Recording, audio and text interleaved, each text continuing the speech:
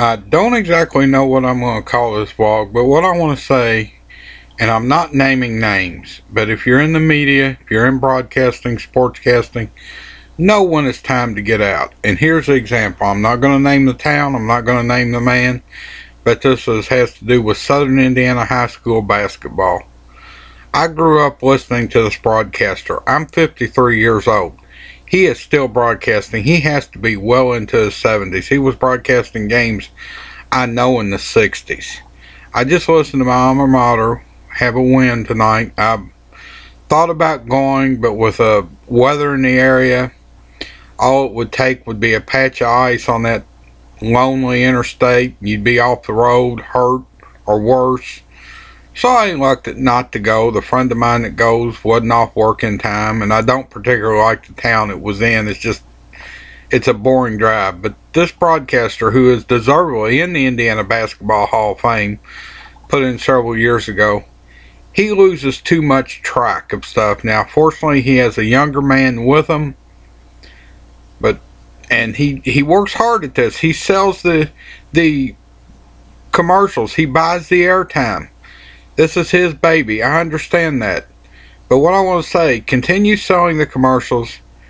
Continue having the station broadcast the games, but maybe get a younger man to do play-by-play. Maybe do some color commentary. The particular high school I'm referring to has turned out a lot of broadcasters over the years. They have their own radio station.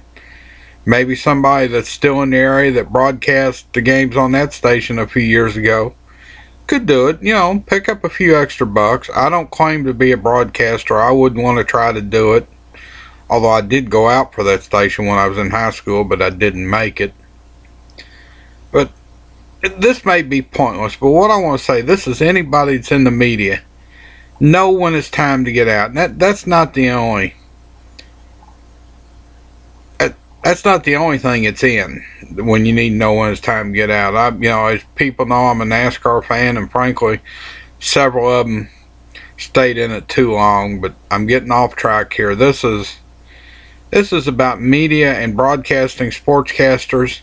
Know when it's time. You can't do play-by-play. The University of Louisville, several years ago, Van Vance, as he was getting older, elected to step aside from play-by-play and retire.